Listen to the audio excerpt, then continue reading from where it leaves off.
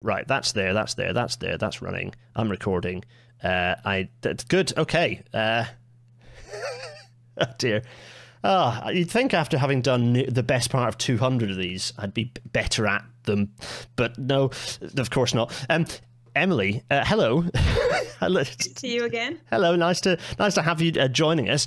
What's funny is, hello everyone, it's Rail Natter. It is that we talked about this being the first episode that you and I would do, and then I ended up involving you in two what I would describe as entertaining nonsense episodes, rather than actually discussing the quite important, serious, joyful but serious and discussion that we were otherwise going to have. So now finally we're having that slightly more serious, a slightly less nonsensical discussion. The nonsensical ones have been great, though.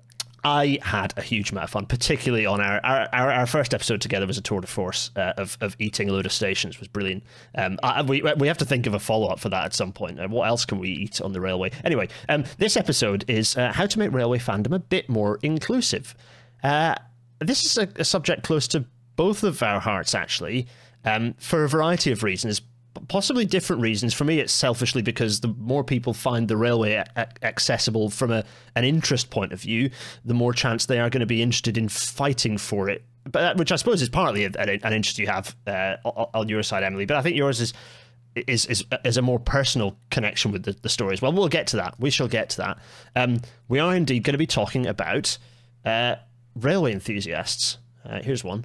Here he is. Yeah, Francis. I mean, there are plenty of legitimate criticisms of Francis, but I think the response of the rail enthusiast fraternity to Francis at large was kind of tapped into what we've talked about, Emily. It's kind of tapped into the thing you talked about, right? I think there's an element of, like, obviously there's people not wanting people to see sort of this this is what a rail enthusiast looks like, and almost seeing it as sort of a parody. Yeah. But at the same time, he has got a lot of people interested in railways, and I don't think we should be dismissive of that. Just because if people don't like what he's doing, that doesn't mean that anyone who decided to come to a railway event because they saw a Francis Bourgeois video doesn't diminish them. Yeah, we shouldn't be excited about that. We shouldn't give them more information. But I think it's just seen as like, this is a fad, let's dismiss this because we don't like what he's doing. Yeah, exactly. And you could say that for also, you could level that criticism at anyone who brings people interested in the railway. You could level it at Jeff and say, oh, Jeff's London-centric, or you could level it at me saying, oh, he's a socialist and he just bangs on about politics the whole time. He's not very interesting. You could select a series of criticisms and level them at anyone who potentially provides a doorway into the industry. And fine, but it's interesting to unpick some of the deeper prejudices under that, which I think is what we might end up doing a bit this episode. But in order to progress the episode, I have to make the intro credits come up. And for once, Emily, you can actually hear them live because of the new audio setup. Anyway, everyone, welcome to tonight's Rail Natter.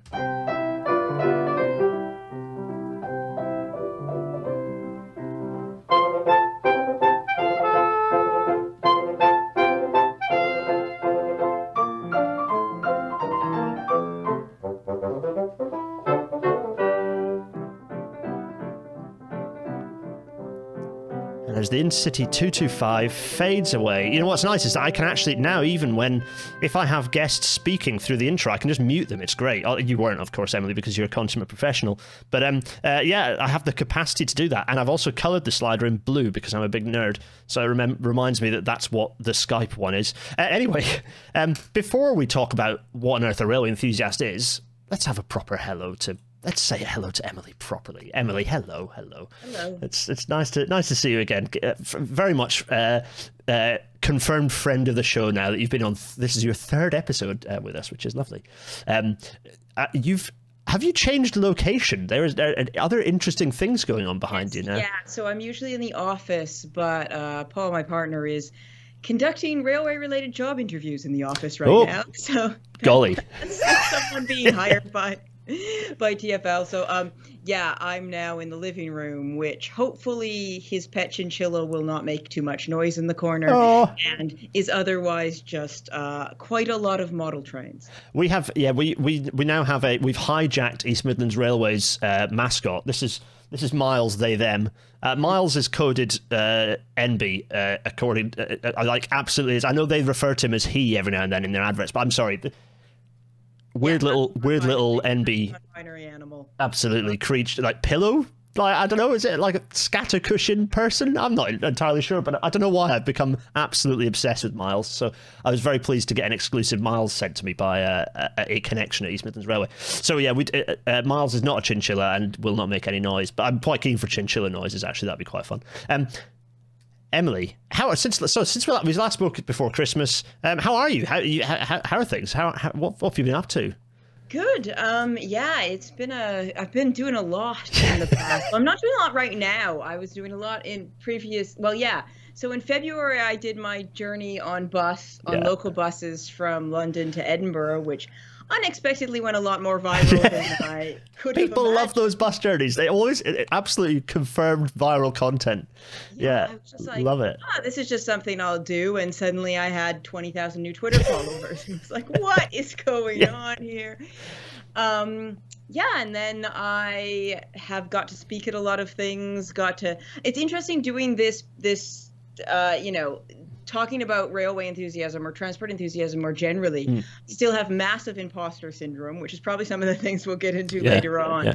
But yeah, speaking at events and things, and then we'd bought an Interrail pass to use, so I went to Istanbul and back. So I've really sort of upped my transport knowledge and game in the past. The mistake you make is being interested, engaged in the subject matter, and the risk of that, and the risk of being a smiley, sprightly, enthusiastic person is that people want you to come and talk to them about things.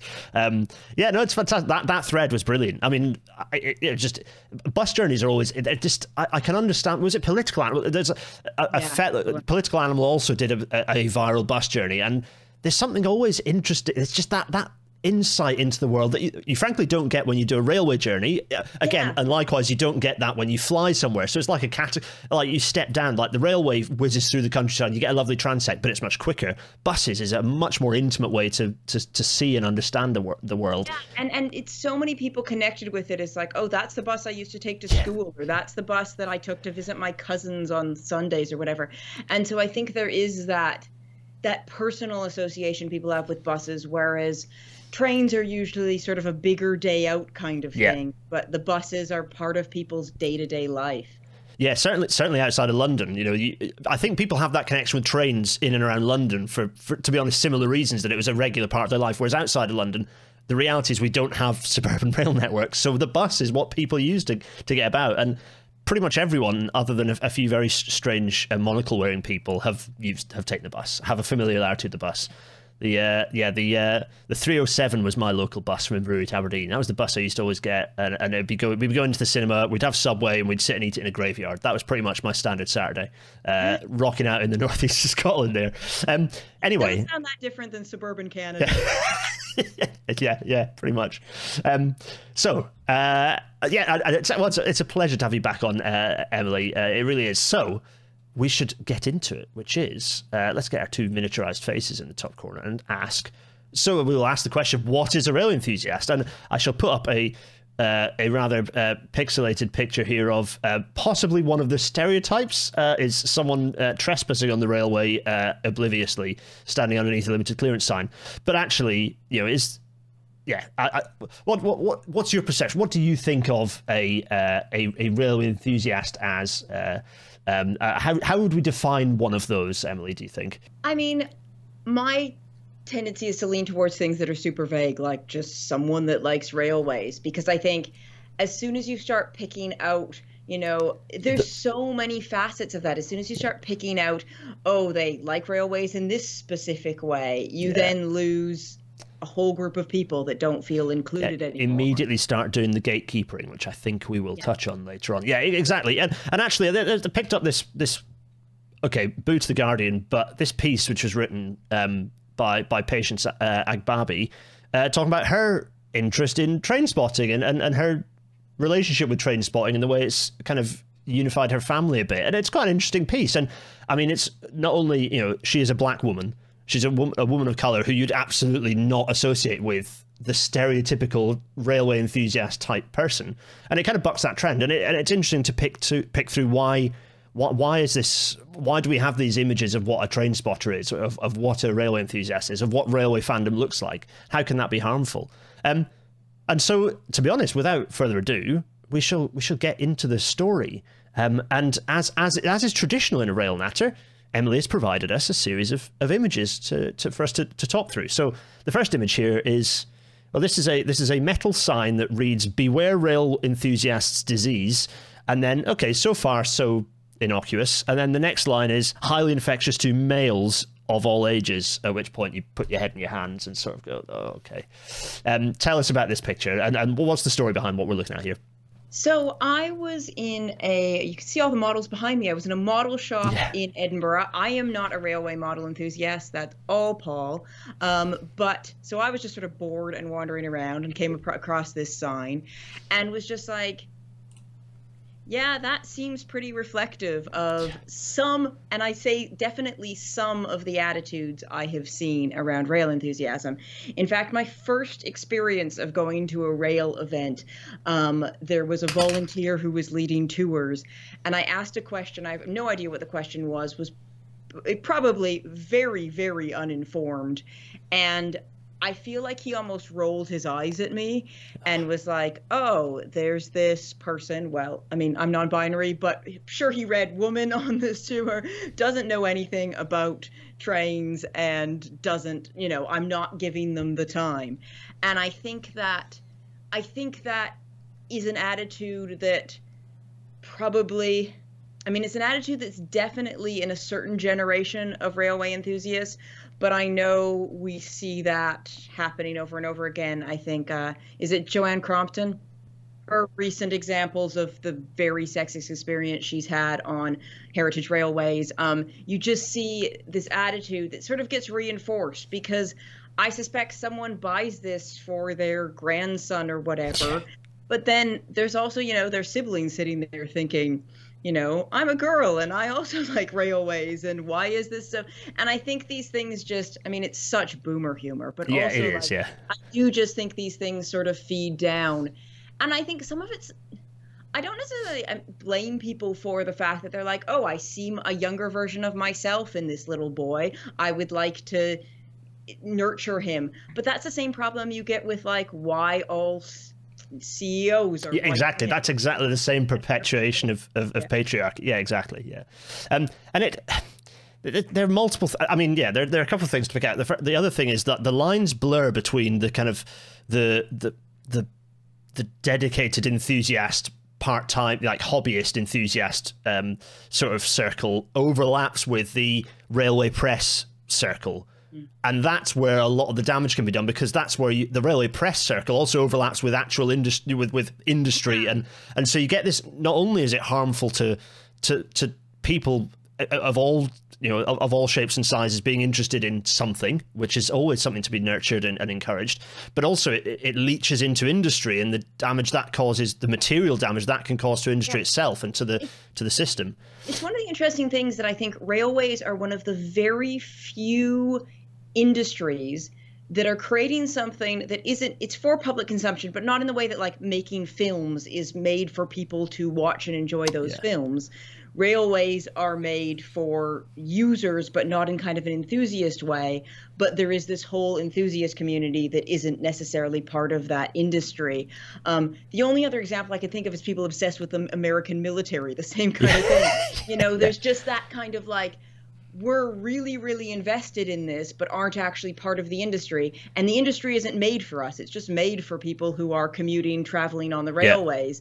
But there's this whole other sector of people that are, really great advocates for the industry, but also it does sort of blur the lines with, as you say, journalists, with people working in the industry. Just where does that sort of fall? Yeah, and if you have people who are sort of bringing some of the packaged up prejudice over what constitutes a rail enthusiast or what constitutes someone who is interested in railways, and they can carry that into their writing about industry. That's risky. That's really risky. The other thing that aggravates me about this, and this is niche, but again, it kind of it comes back to the idea of a very small box of the enthusiast. Is this like should be encouraged to go on Steam tours, and it's like I consider myself well, I don't know if I am a rail enthusiast. I love railways, which I suppose puts me into the category of rail enthusiast. I'm not a big Steam head. I'm not hugely interested by like Steam. Don't get me wrong, I could look at a Steam and have looked at Steam Locomotive for hours and looked at the beauty of the machine and everything about it. But the reality is, I'm as a railway thing rather than just an industrial object that's interesting. I find electric locomotives and diesel locomotives from the last 60, 70 years more interesting. And again, that idea of the Steam enthusiast is, again, it's very boomer. It's very much of the. I mean, I picked a picture of the people. The thumbnail images of some.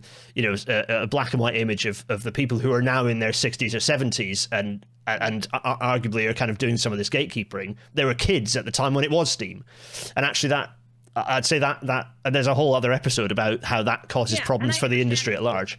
Longing for the railways of their youth and things like that. Totally appreciate that. But I think, it's one of the things when people find out that I have a podcast about railways, they're like, oh, I went to this great steam railway. Yeah. And I'm like, oh, that's wonderful, but not my interest at all. But I'm so glad people absolutely. Yeah, we never want to take away from that, but it's again, the idea of this comes to some of the problems we have in Britain at political level, is the idea of the railways. So many people still have the vision of the railway as this rural Titfield Thunderbolt type arrangement, which is again harmful.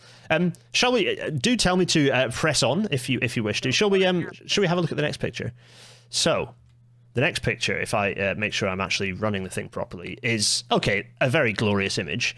I don't know if you want to audio describe what we're looking at right now and where this happens to be. So this is a model railway set up in the Railway Museum in Bucharest. I think it's the National Romanian Railway Museum. And it's a incredible sort of turntable setup with so many different locomotives on there. I realize I'm catching myself because I'm like, oh, I don't want to say a train. Yeah. Train is correct. It's fine. It's linguistically correct. Screw the people who get angry about it. One of those things that you learn, and then that is that sort of imposter syndrome that comes from people being like, that's not a train, it's a locomotive. Anyway, so you've got this roundhouse there, and then you've got this fabulous sort of scenery and various stations. It's not any kind of realistic recreation, but this huge huge model railway with someone operating it from a computer. And when I went to this museum, you can't see them, they're kind of behind that big hill at the back. Oh yeah. There's basically a place where kids can stand and look over, and there were sort of, I think 5 or 6 probably boys, about 5, maybe oldest they were about 8, and who were absolutely loving it, which was obviously wonderful, and so excited by this model railway. But there was this little girl standing behind them, not on the same podium thing that they were standing on, also looking interested, but not getting involved in the same way. And I don't want to make this all about gender because there's so many other sort of barriers but I did start thinking when I was looking at that, these boys clearly came here frequently. They knew one another, but they weren't on a trip together. So parents brought them very often.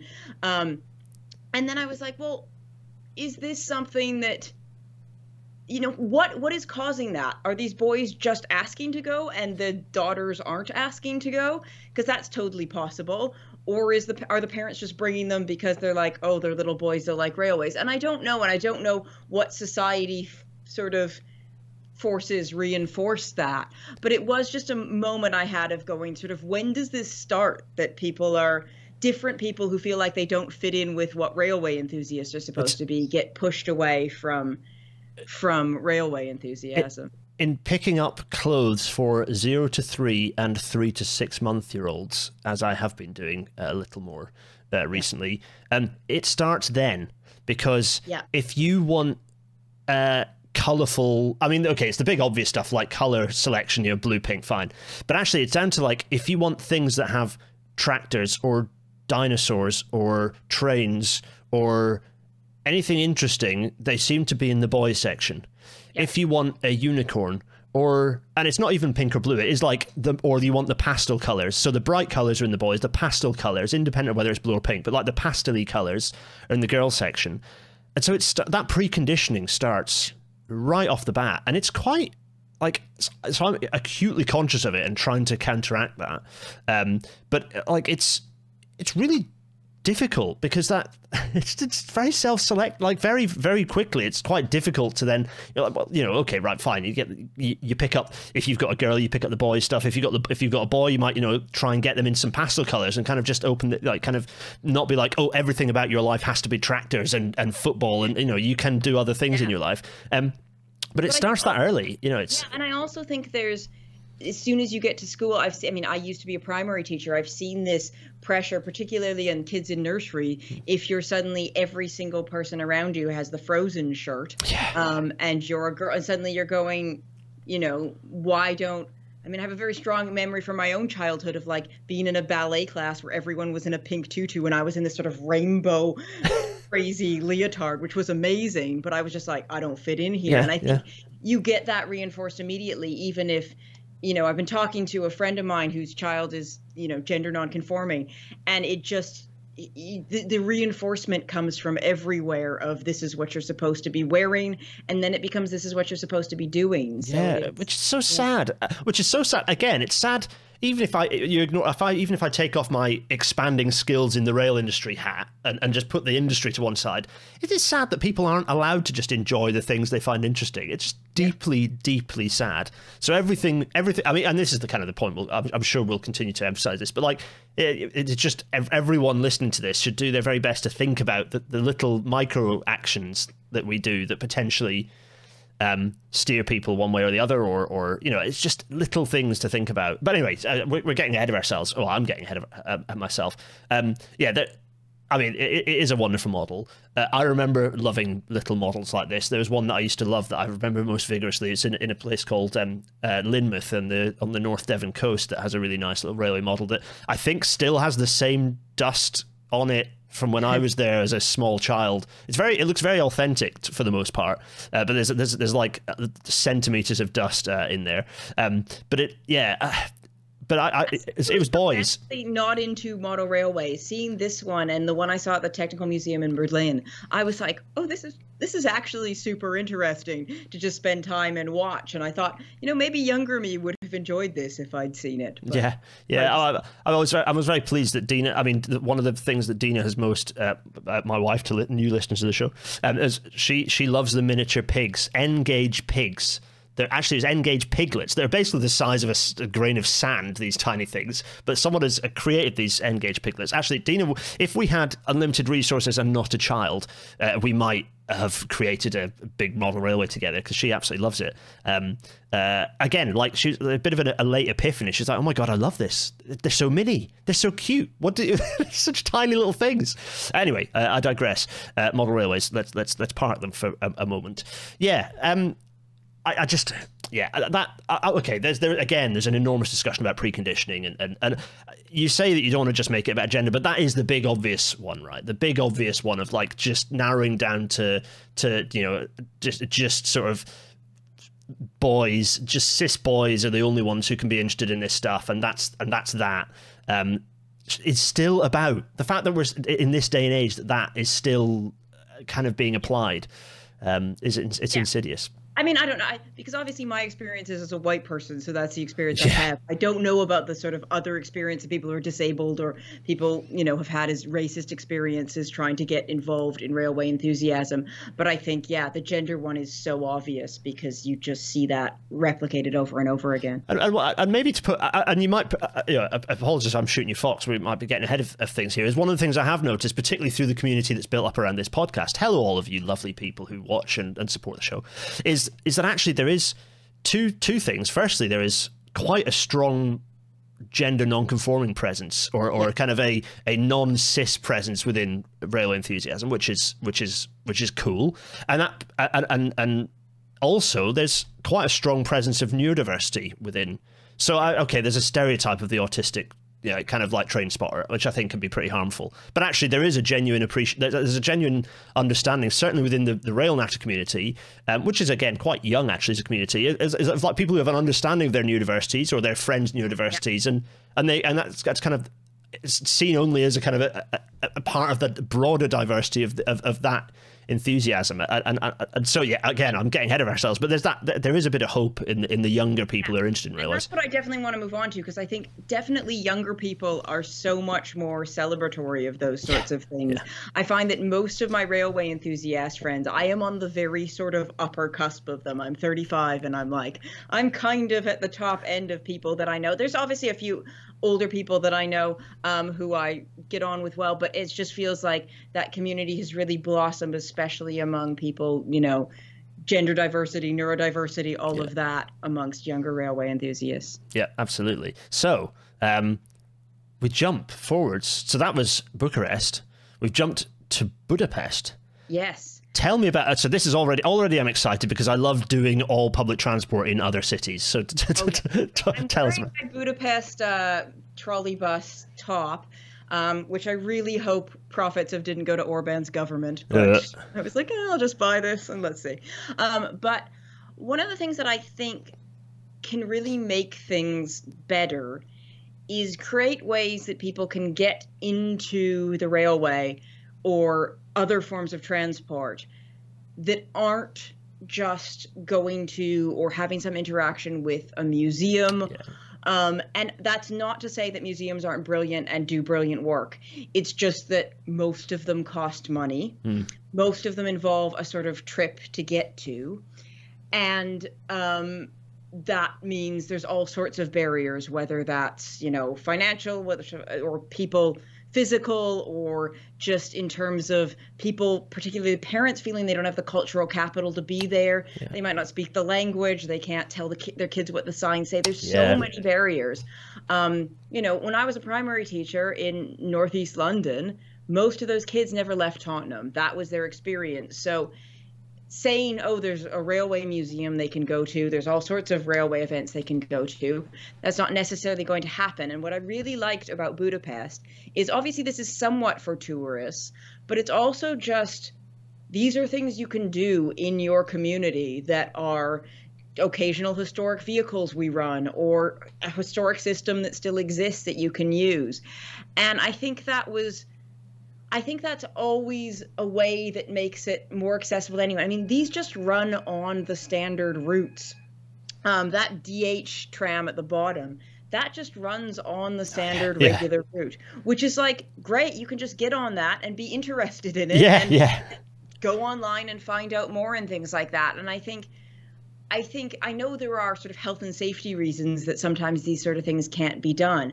But, I think if you run, which they often do, run heritage trains on London Transport or on elsewhere in the country, it's just kind of like they just get people more interested, but just making them part of, instead of making them a sort of special, you have to pay for this event. Yeah, and often very expensive. Yeah, often incredibly expensive, which obviously I get it. Museums need to fundraise, or preservation organizations need to fundraise. But I think that actually kind of, this is just, they used to run the 15 bus. They used to run route masters on the 15 bus route that were just the same as any other bus. And it was really positive, I think. This is one of the things that, it's really sad that we don't do more of that in amongst, we have a very congested rail network, and there are very kind of specific parameters that mean that often running heritage stock as on the timetable can be a problem. But for God's sake, we've run pacers as on the timetable for so long that we can come on, having a pacer, still running a couple of the service, non-peak time services on a weekend or something. Well, actually not on a weekend, probably during the weekday. Things like that, we could do that, and it could just be part of the timetable and part of just something for interest. Yeah, absolutely. It's an opportunity missed.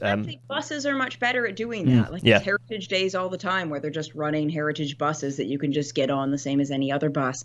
And I think yeah, there are limitations, but just having this visible, like, oh, I could take that old tram, the metro is, just telling you that. And I think London Transport's actually quite good at having signage about Yes. the history of things. I mean, I'm calling it London Transport because I'm in history mode. TfL Yeah. is quite good at that, as are other railways. But I think to actually see those vehicles coming through or sort of have that more tangible experience with it, just as a member of the public, really opens up doors for people. I think, yeah, you think of the time when we were Metro and how nice it'd be to have like one of the original Metro cars in like the original livery running through in amongst all these lovely new ones that they've got. That'd be a nice thing. And they just do it as, I hope they are holding a couple back to do precisely that. Fingers crossed.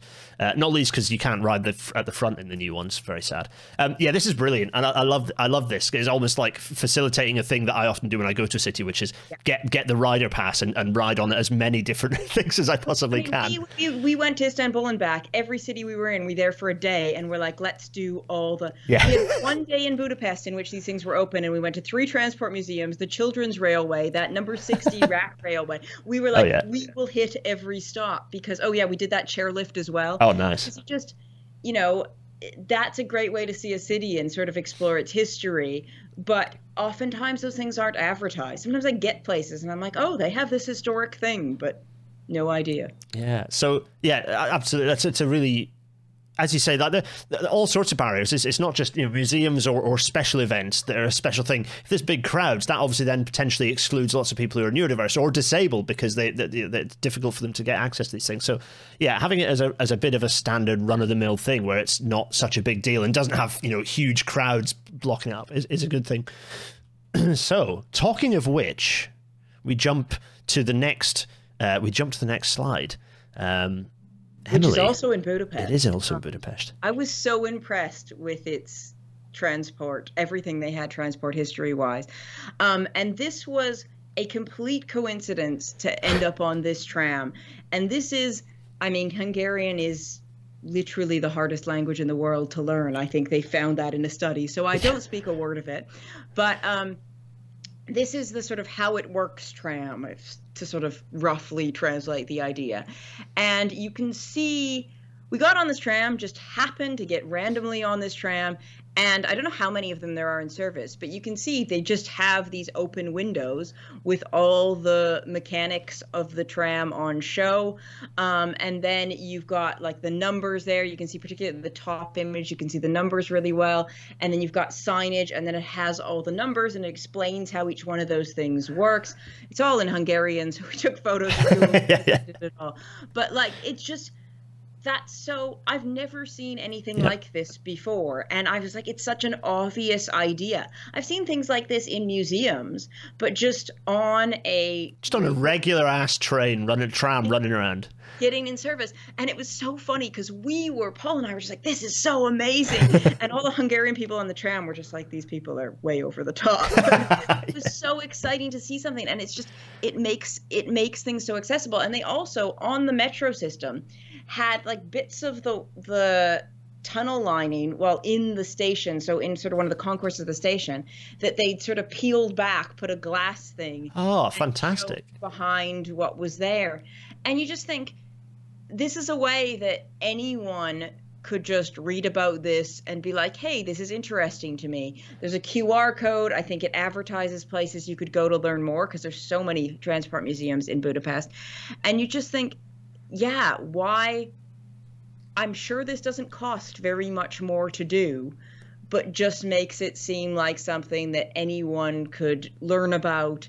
And, it sounds very grandiose, but, someone could be sitting looking at this and going, I really like this stuff. I'd like to become an engineer. I'd like to become an electrician. Absolutely. Yeah, that's the thing that was just buzzing in my head of how many more people does this, without all the traditional barriers to access that you normally get if you do it, if you're trying to, going through school and you've got a careers advisor, it's a hopeless way to know about what jobs exist, frankly. It's not to do down careers advisors. It's just the fact that the job market is dynamic and huge and complicated. This, you just have to, if you've got this on a bus or on a tram or on a train, there is no barrier to entry for you as a you know an 8-year-old, whatever you happen to, but a young person looking at this and going, that's really interesting, or even, you know, a teenager going, you know what, that absolutely fascinates me. I want to make that happen, or I think I could do something different and better than what I can see there. I've had an idea. Yeah, like maybe I'll go and become a mechanical engineer and do that. Just, yeah, exactly as you say. The fact that this is another, you know, this is probably the highest number of people you could getting exposed to transport engineering and transport processes is with a thing like this is brilliant. I love this so much. It was so, and you know, when I tweeted this, it went. People loved it. They were so excited about this as a concept. And, you know, I remember when I was a kid, I had, you know, was sort of 17, 18, a friend of mine was going to study engineering. And I was like, I genuinely don't even know what engineering means. I didn't know any engineers, and it seemed like a very abstract concept to me. And, you know, I obviously don't know what this says in Hungarian. Maybe there's a watcher who we can read in Hungarian. But it is that kind of like this makes it visible what you do as an engineer, or what you might do if you were working on transport in this way. Yeah, absolutely. It's brilliant. I just love this. It's no wonder that your tweets on it went big, because it's just such a cool, clever idea. Everyone watching this who has any control over anything in transport, it's on you. Work out how to introduce this onto some trains and trams. And then we end with the back end of a bus. But this. Tell us a story about this and round us off. But this is a really nice. I love this. We've already touched on this. I think it's really nice. One of the things that I think is a place where I always find the most diversity in a transport enthusiast event is a bus depot open day. So this one is, I believe, from when I went to the Stockwell bus depot open day. I'm not a vehicle person. That's not my expertise. So I didn't take many pictures. I only took this because I've got some sort of friends who yearn for the days of the GLC. So yes, absolutely. So one of my GLC fandom friends. But I just find these days, you know, the first time I went to one, I thought, it'll be a bunch of vehicles. It'll be a bunch of people who just want to take photos of the vehicles and know all the precision aspects of the vehicles, the stuff that I find quite alienating, and I think anyone new to fandom of buses finds quite alienating. It's sort of, you know, if that's what you find first and that's not what you're interested in, it can be so off-putting, which is why it took me to finding people whose enthusiasm was actually for riding vehicles and going on journeys on the vehicles. And I'm not really necessarily about sort of gricing and rare track, but I do like getting to visit different stations and things like that. So it took me a long time to find people who were into that. And if your first experience is just people who are into a totally different aspect of transport enthusiasm than you are, then that's quite alienating. And so I thought when I went to the bus depot, the first bus depot open day I went to, it would be a lot of that. And then I found that actually these are the most diverse events of any kind of transport enthusiasm thing I've gone to, because there's so much in the local community. They're not expensive, and families are looking for a day out that they can just do. I'm sure they advertise on bulletin boards in schools and things like that. You know, they're just so local that they are incredibly accessible in many ways. Probably not necessarily very physically accessible because they're mostly old buses. But, you know, in terms of cost, in terms of just being able to get there, I just find every time I go to a bus open day, I'm just amazed by the range of people of different ages, races, backgrounds. It's just really, really exciting to me. And who are so excited about the buses? It's families, it's, you know, there's lots of teenagers who are kind of running around with their big digital SLR cameras who are, you know, very, very keen to take their photos of them. So I just think, that there's got to be a way that sort of railway enthusiasm can do similar things. I don't know, and I don't know what that is. I don't know whether that's sort of station open days, and I know there's all sorts of health and safety things. And this is, of course, that other that other issue that we were kind of getting at before. You know, I'm just an enthusiast. I don't work in the industry. I don't see the barriers that maybe people who are working in a station go, absolutely, we could not do that. But I do think creating things like this that make the transport history accessible, you know, those teenagers that were going around taking photos might have met at an event like this when they were younger. They might have met on some forum and said, oh, we both live locally, let's get together here. I think particularly for people like myself who are neurodiverse, who maybe don't necessarily find friendships that easily in their schools or in their community, and can connect at places like this that are easy to get to. I just think every time I go to a bus open day, I'm like, I don't really care this much about the buses, but I'm so excited that people are enthusiastic and people are looking at them, and there's such a diverse group of people here. Absolutely. And I think it's that community presence that really captivates me about this story that you told. In that, you know, I think, well, railway stations are generally in amongst the community. There's an opportunity, you know, and obviously we have community rail partnerships that exist that are great. That Treasury are currently asking to have all the funding cut from, but that's another story. But those community rail partnerships are potential opportunity to build on some of that, because the railway station, you don't need to. Yes, okay, you can get into the discussions of, oh, well, you know, there's a gate line and there's a, you know, and the platform and the safety. Like, absolutely, we have to manage that safety, but that shouldn't be. That shouldn't be seen as a reason to say no. It should be a reason. It should be a thing that you think about as part of facilitating. Yes, to create kind of turning these stations. And part of the problem is that with stations, we've lost those, as you know, lost the feeling of stations as community hubs. That's gone a bit. And whereas you look at the idea of bus depots, and okay, so London benefits from a huge range of lovely inner city bus depots in a way that lots of places outside of London sold those for development. But there are still bus depots around. There are still bus depots in communities. Nottingham certainly has centrally located bus depots. York has a couple of centrally-ish located bus depots. There are opportunities. I love this. I absolutely love this. And as you say, the fact that it just taps into a slice of society that is very different from the slice of society that you'll get at a heritage railway, or that you'll get on, you know, traveling on a charter train. For me, that's an exciting opportunity. So I'm not going to most heritage railways because they exist in places that you need to take a car to, or a convoluted bus journey. And for a lot of people who live in urban centers, that's also the case. And I think having things in your community is so important. You can see that. I mean, some of those days, open days at tube stations that I know you've had Anne on the podcast before, that Anne has worked with, and those kind of things that sort of celebrate people come open days and things like that, where people want to come and see different things at a station. They do so many of those in London. I don't know how many of them happen elsewhere at smaller stations, but one of the things I see with podcasts, you know, when people talk about our podcast and going to every single station, those stations mean so much to people, and those are so much a part of their life.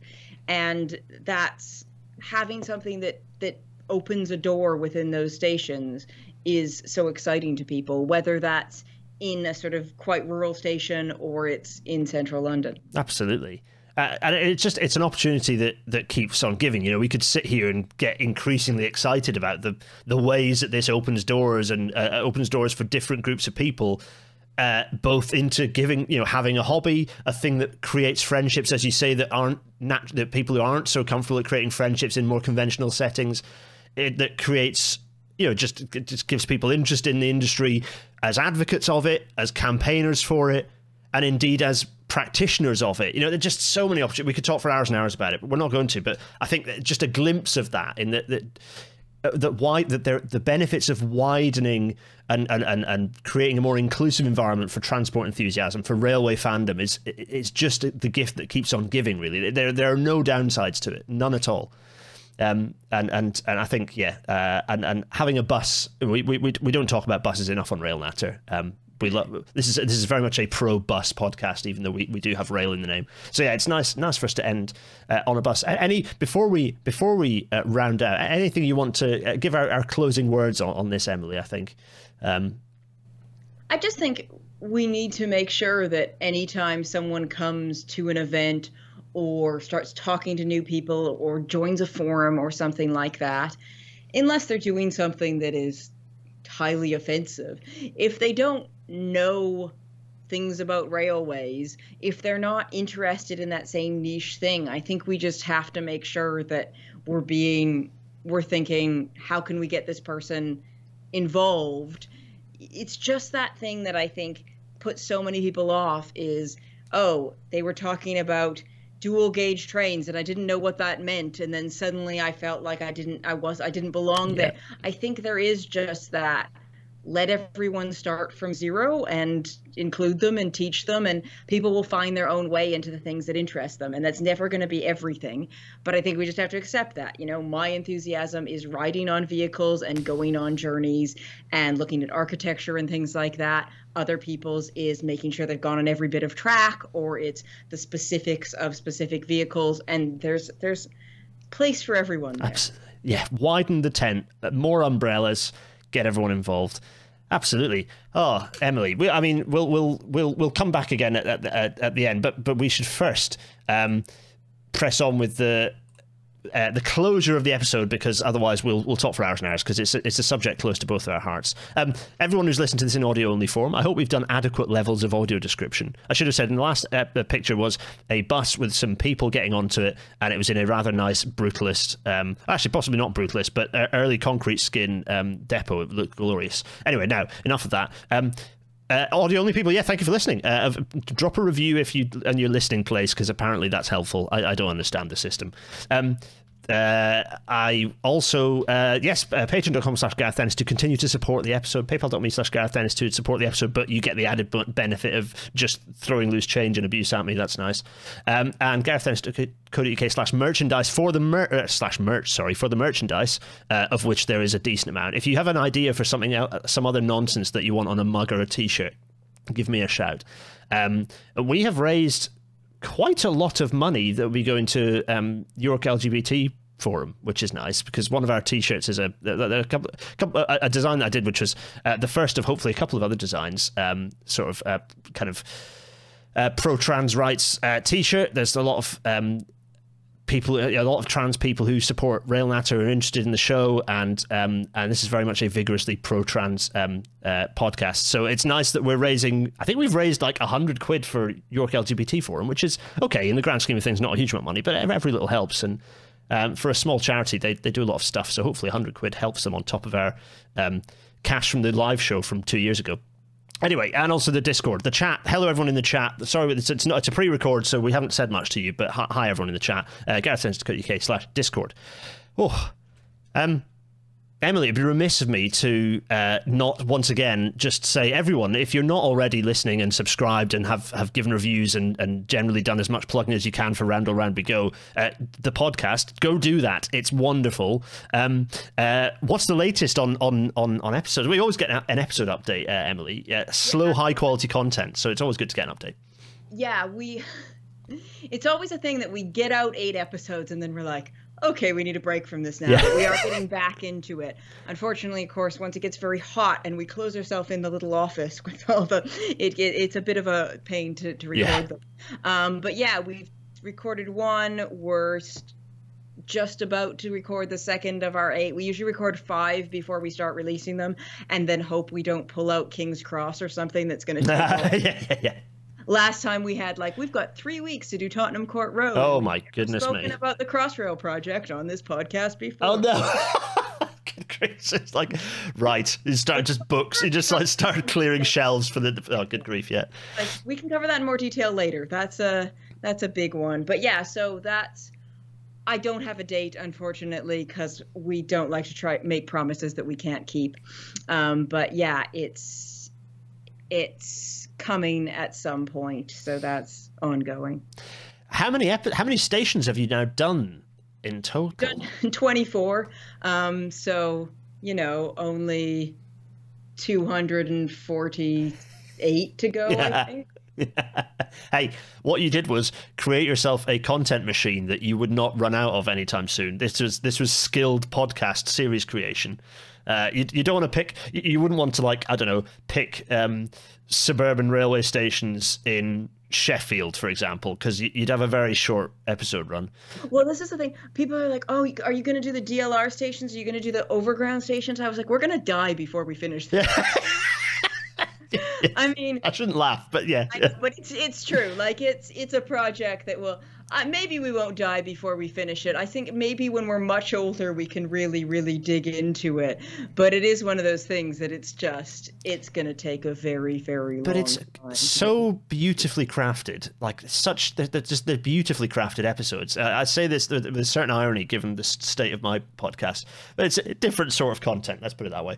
But yeah, it's so beautifully crafted that I think people are just willing to wait to let you both do what you want to do, to create the episodes that you want to create, and not rush into them. I think there's a real beauty to that. It's been so wonderful, and we've had people who write the books that we use as sources. Anthony Badzialis got in touch with us saying, how much he's enjoying it, and giving us. He's like, if you ever need anything, so people like that. And then there's what we're really excited about, which is not actually really related to the podcast. There is a listener who lives in Canada who was at Harrow and Wealdstone the day of the Harrow and Wealdstone crash. Oh my goodness. Worked for London Transport for years, then moved to Canada.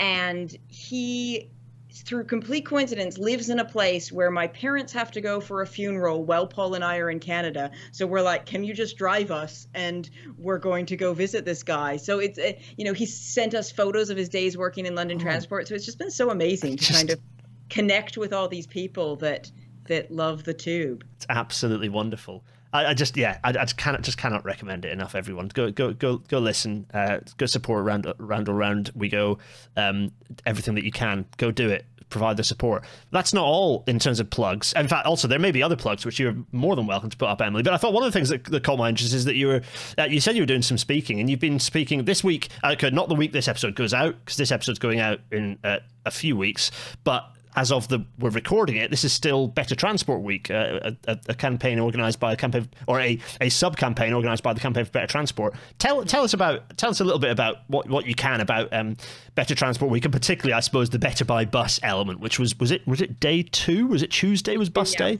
Tuesday. So it's for their 50th anniversary. The Campaign for Better Transport is doing this week celebrating better transport. Each day is a different kind of initiative. So one was rail, day 2 was bus.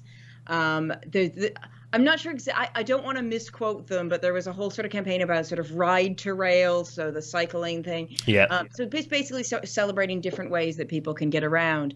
And I spoke I was sort of their bus representative, so to speak, which is hilarious because the guy on the left works for Go Ahead and is proper bus person. I'm just like, I like riding buses. But so I got involved in that, which was really good. And one of the things we did is their campaign for the bus day was Thank a Driver Day. So we went to Ash Grove and took some photos with some of the drivers there who were lovely. I'm so not, this is something that's come from obviously this going viral riding buses, but I'm not the I'll go on a photo shoot and pose with people kind of person. But it actually was a lot of fun, and the drivers were really, really lovely. Yeah, the guy at the back there, Enrique, he was a born model. He was just keen to get involved. I was going to say that looks like a pose he has just absolutely naturally assumed. He's like, yeah, I know what I'm doing here. He was every pose where he'd be like, they kept telling us to do thumbs up, but he'd have the hand up, or he'd be like, we did this one handshake out the bus window. I was like, because I got to sit in the front of the bus and got to pretend to be a driver. It was lots of fun. But also just, celebrating buses and drivers particularly. It is a very, very difficult job. Absolutely. I mean, I can't even decide whether I think being at urban, I have terrible depth perception, so I think being an urban bus driver would be difficult. But also some of those turnarounds that I've been on buses, rural buses that do in sort of random lanes. Yeah. It is a very, very difficult skill job, and that doesn't even mention dealing with the people, which is a huge yeah, absolutely. Yeah, we definitely need to get a bus driver on this episode, actually, because it'd be great to have a chat with some bus drivers. I just so true. I have a small thing to point out, which is, so you're delivering a bit of a presentation here, a bit of a speech here at the kind of the launch, kind of in advance of the event, the launch here, looking fabulous, but very close second is this gentleman here, sat at the end in an absolutely fabulous suit. I don't know if you can you see the picture?